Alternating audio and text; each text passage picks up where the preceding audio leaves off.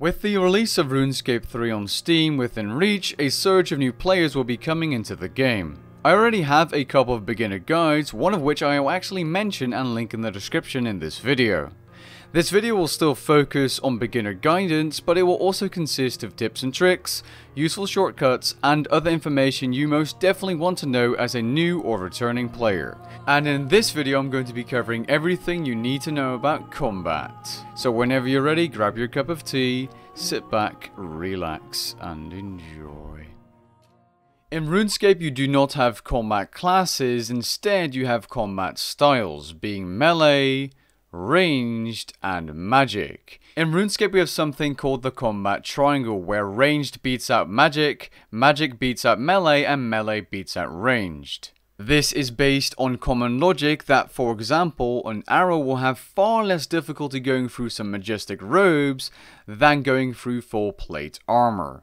Next up, combat variables. RuneScape has life points, adrenaline, prayer points, and summoning points. Life points are pretty straightforward, but can be increased by certain boosts and are determined by your constitution level, which is trained by different combat skills. You always gain 1/3 of your total combat experience in constitution experience, meaning if you were to get 1000 combat experience total, 333.33 of that experience would be gained in constitution, and the rest would be divided over your combat skill. Adrenaline is gained by using combat abilities, and this is the fuel for your more powerful threshold and ultimate abilities. More on this later. Prayer points are the fuel for your prayer boosts, like protection prayers that can reduce damage, or curses that can increase your damage and drain your opponent's stats. Summoning points, just like prayer points, are increased by leveling up the skill. However, summoning points are only drained if you have a familiar active, and if you use the familiar's special ability, the points will be drained even quicker. You can use potions for both of these skills to recharge your points, however. In RuneScape 3, there's a little strange difference in where magic and ranged increase both your accuracy and damage in the skill when using weapons that are related to the skill, while melee is split into two different skills, being attack and strength. Attack increasing your accuracy and letting you use higher tier weapons, and strength increasing your raw damage output. Defense is a skill that can be trained with both melee, magic, and ranged. Defense raises your chance to block incoming damage and reduces damage you take the higher your defense level is. There are no tanks in RuneScape 3, there's no actual roles, but the higher your defense level is, the better you'll be at tanking, and the higher tier of armor you can actually wear. Something I really feel is important to mention is the combat level of players and opponents or enemies in RuneScape 3. Please do not ever refer to combat level as a good indicator of how hard an enemy will be. It doesn't mean much in RuneScape 3. The recommended combat level for some of the bosses in the Beast tab also just aren't very accurate and don't take into account different account builds or people having higher and lower stats combined. It's just a tip, ignore the combat level requirements, it's not a good indicator of how hard a boss will really be. Next up are equipment slots. Now there are a bunch of equipment slots, and as a new player this won't be as relevant for you, but you might be wondering what these equipment slots are for, what kind of items go in them, and so on. So as you can see, most of the gear slots should be familiar to you if you've played an MMO before. You have your cape, amulet, ammo slot, main hand and offhand, so you can dual wield, your body, helmet, legs, boots, gloves, ring. But RuneScape has two different slots which you might not be familiar with.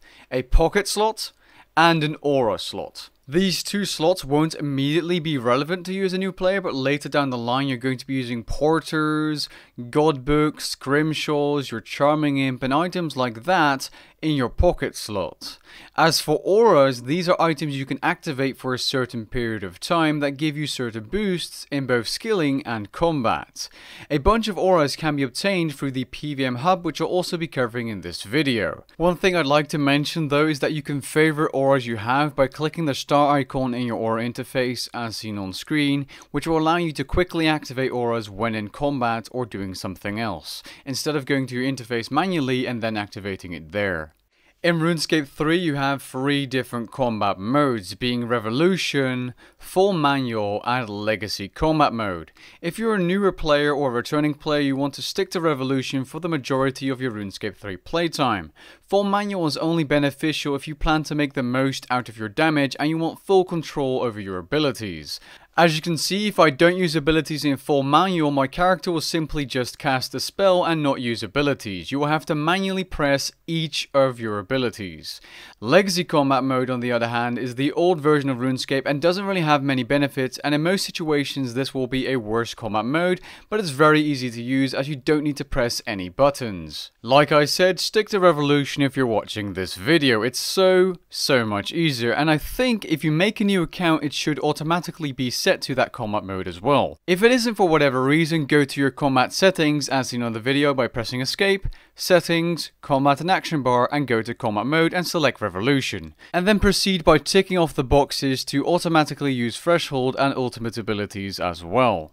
Under the Combat and Action Bar settings, you can also find a setting called Combat Experience in which you can change what experience you actually gain when training combat. As a thing to keep in mind, always train your attack and magic and range level above your defense level so you can use higher tier weapons, as armor is less relevant in RuneScape 3, especially early on. Now that you have your combat mode set up, it's time to set up your action bar. Click the lock on your action bar to unlock it to be able to add abilities to it by drag and dropping the abilities on the action bar, and if you want to drag around your action bar itself around your interface, press L to unlock your entire interface. You'll now be able to drag and resize anything on screen.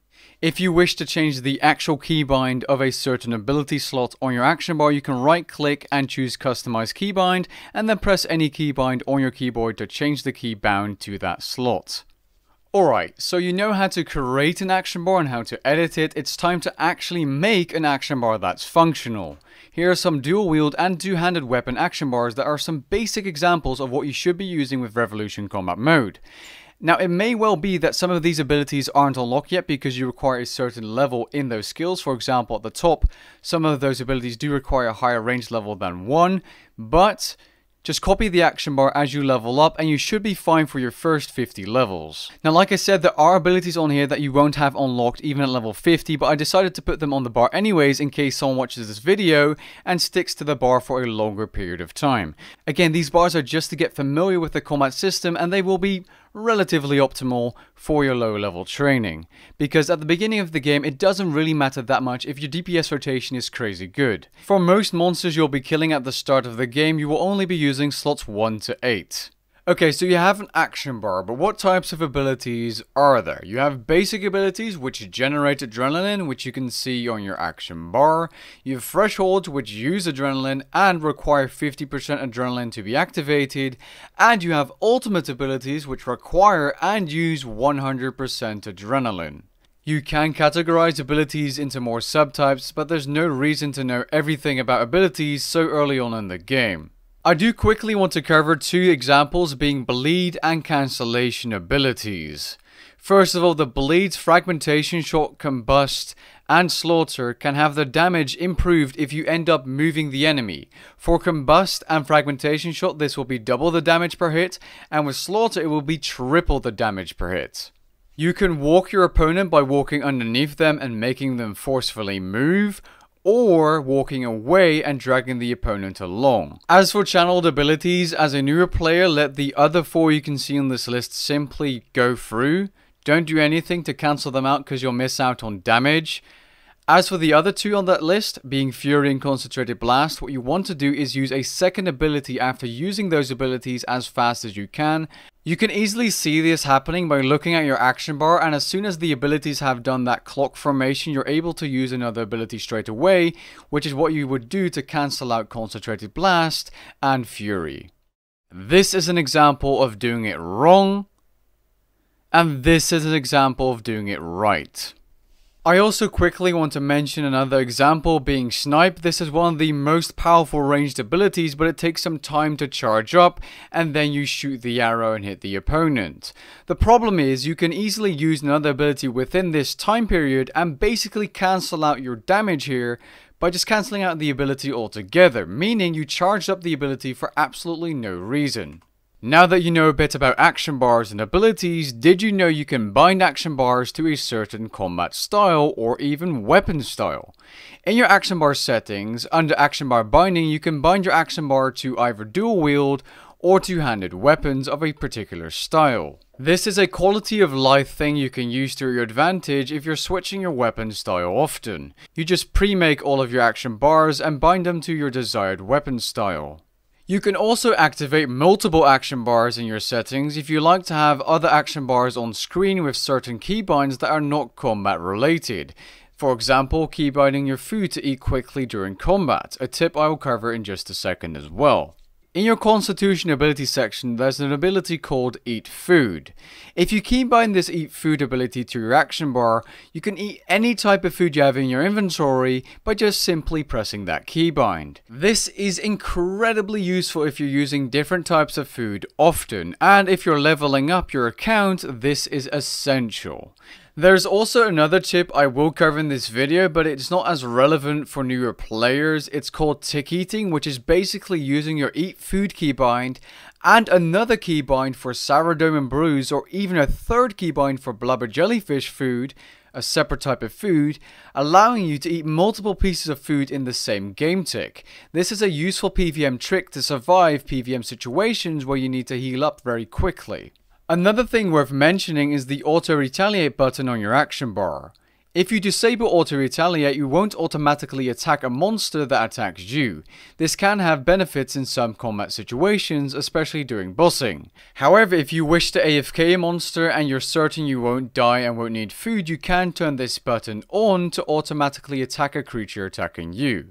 One of the best quality of life things in Runescape 3 is area loot, allowing you to check out a bunch of loot on the floor and select whatever you want to pick up, or use spacebar to pick up everything in one single go.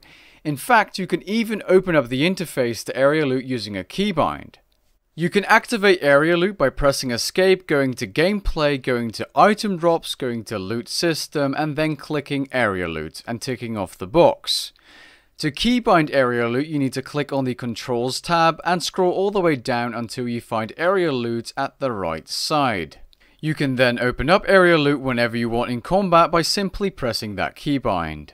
Very, very useful. Another thing conveniently placed on your action bar is the quick prayers button. Right click your prayer button and you can set up a bunch of prayers by just clicking the button once. You can create multiple presets by selecting the prayers you want in your preset, give your preset a name, and then simply right click or left click your prayer button to activate the preset. The final thing I'm going to mention in this section of the video is truly taking some time to check out and explore the entirety of the interface.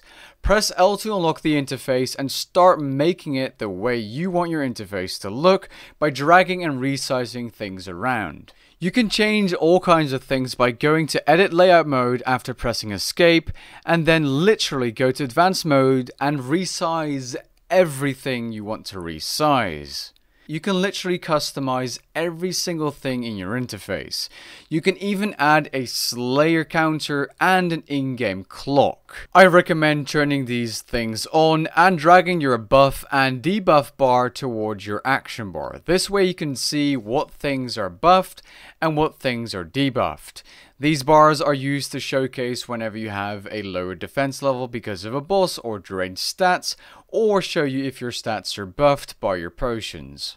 But yeah, take some time and explore the interface and settings, as this will enlighten you as a new or returning player. Trust me, it's worth it. Just go through everything once and you should be good to go. It's time to go through some common misconceptions and important information about RuneScape PvM and combat. First of all, shields absolutely suck. They are trash. Do not use a main hand weapon and a shield to reduce damage or whatever your plan was. In RuneScape, it is better to use dual wield weapons or a main hand two-handed weapon at all times. The only exceptions in this game are when you're doing a tanking role and you need the defensive abilities. Other than that, shields are only really used for a switch. For example, using the resonance ability, which is very important by the way, to heal from an incoming hit. Next up is using tank armor over power armor. In RuneScape, generally speaking, you're going to want to use power armor at all times. The easiest way to recognize power or DPS armor is by looking at the armor for strength bonus. If the armor has strength bonus, this means it is a DPS armor set. If it doesn't and it gives you a life point bonus, it is tank armor and not DPS armor. I've made a full video about this, and the reason you want to do this is because defense bonus doesn't necessarily matter much in RuneScape, and you're better off using DPS armor to get higher damage or just bigger hits in general. Basically, DPS armor means more damage, shorter fights, less food used. Another thing I'd like to cover is upgrading your weapon over your armor. Sometimes in RuneScape I see players buying expensive high-tier armor without upgrading their weapon. Generally speaking, it is always better to upgrade your weapon over your armor as you'll get more damage out of it. There is more to it, and I do have a full video covering this topic which I'll link in the description below. The next thing I want to cover is death and death costs. If you die in RuneScape 3, you get sent to Death's office, where you can reclaim your gear by using your coins. You do not wish to do this if you are using items that are not degradable, as there's no reason to, if you are able and you are sure that you can run back to your grave within 2 minutes. Because this way you can just claim your gear for free. You do not want to do this if you're using degradable gear, because if you do not reclaim your gear will lose 20% of its charge on death. Just a tip, I don't think there's many players that know this, but if you're using degradable gear, always reclaim your gear from death. It is a little expensive, but it's going to be worth it. Further down the line, you can also purchase a Ring of Death if your death costs to reclaim are getting too high. Something else worth mentioning is the group system, which can be accessed by clicking the community button, and then you can start making your own group. This group system is used to teleport everyone and their party members to certain bosses, but can also be used for common scams. Do not just randomly join a player's group and drop your items on the floor, because they will teleport you away and have someone else pick your items up. I have a video called Avoid These Common Scams and Lures for you to check out if interested, linked in the description below, covering more about this topic. To finish up your group, select a boss, update your group, ready up, and have, if you have party members, all of them ready up. Click the blue icon as seen, complete your group, and then you'll be able to finalize or teleport all party members, even if you're on your own. This is an excellent way of transporting yourself and friends to bosses easily. In RuneScape, for each combat style, you have a different formula to calculate your ability damage. However, for the majority of players, this is not very interesting. Two things you should know, however, as a newer or returning player, is that your spell damage is capped to the tier of your magic weapon. Meaning, if you're using a higher tier spell with a lower tier staff, you won't get more damage per se, so there's no reason to use extra runes. With ranged, it's the same thing. Your ammunition is capped to the tier of your ranged weapon. Here's an interesting overview showing you what happens if you use a certain weapon tier and a certain spell. Another thing worth mentioning briefly in this guide is monster weaknesses. Now, we did cover the combat triangle being ranged, magic, and melee. For example, melee beats ranged beats magic, and magic beats melee. But monsters in this game can have a specific weakness, for example against stab weapons, and if you were to use stab weapons over, let's say, crushing weapons, you would have more accuracy against said creature. But for the majority of the creatures in this game, you should be fine using simply the weakness class against said creature.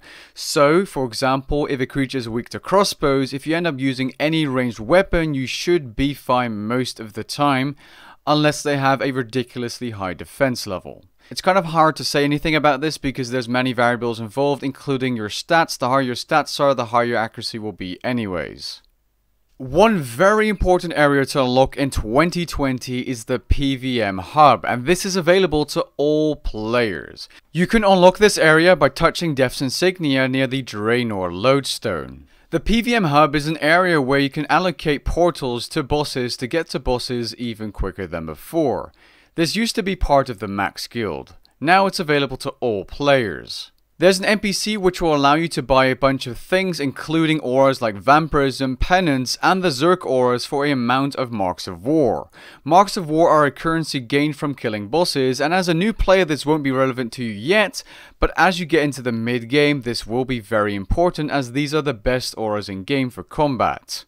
You can also get yourself adrenaline crystals to build up your adrenaline, a PvM Hub teleport, unlimited bonfire boost access by clicking on the fire, and much more. This is an area I would start using as soon as you can. You even have access to dummies to test out your rotations, damage, abilities, or whatever you want to see. Even your max hit if you turn it to max hit mode. This area is hands down the most useful area as a PvMer or someone who enjoys combat. RuneScape players, especially PvMers, like to use certain shortcuts instead of typing out full words or sentences, so here are some common slang or common shortcuts for words or sentences in RuneScape 3. If you want more of these, go ahead and check the wiki link in the description covering all of these. If you ever have difficulties during PvM seeing certain things around the boss arena, what you can do is use the Skybox filters to your advantage to light up an area or darken it for whatever reason. You can do this by right clicking your old map, selecting Skybox filters and turning on different ones. We are nearing the end of this video, so I want to end off the video with some final information you would want to know or things you probably would have asked in the comments down below. Here are a bunch of long-term goals to strive for related to RuneScape 3 combat. I mention whenever these things are relevant in many of my video guides, and if you're getting into combat I do have a plethora of guides for PvM and Slayer. So if you ever need anything RuneScape related, just type in Protox and then whatever you need to find, and I will most likely have a guide for it.